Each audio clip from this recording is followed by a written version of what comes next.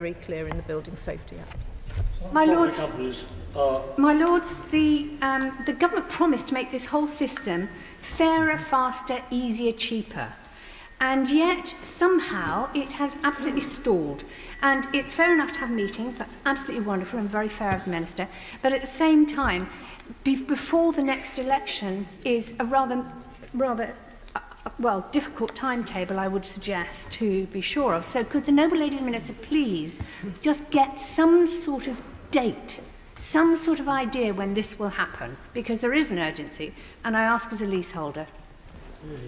The noble lady's right, and I can assure her that I'm talking about it almost daily in the department. I will continue to do that, and I hope the next time I come to this dispatch box on this issue, I will have a date.